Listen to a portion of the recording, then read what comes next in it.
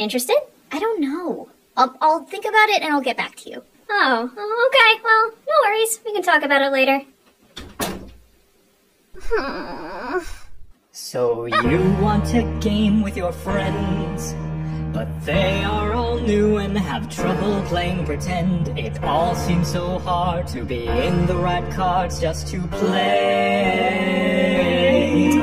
But luckily hope is not lost. Despite how it seems, there is very little cost. In fact, it's quite painless, in some ways even brainless. And so I will teach you today.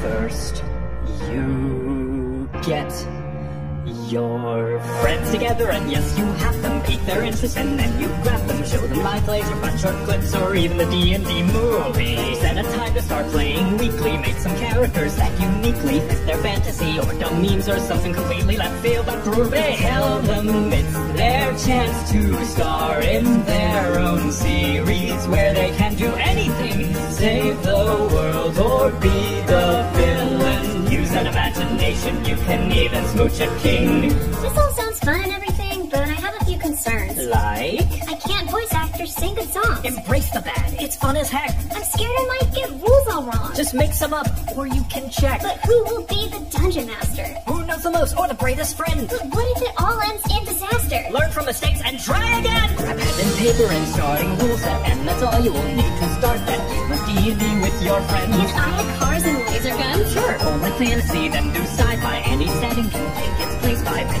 homebrew or funhouse rules to custom tailor your grand adventure. D&D is so much more than how you start or how it ends. Print some sheets and grab some dice, then go and grab your friends.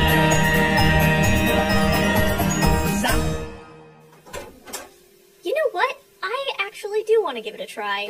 Yeah!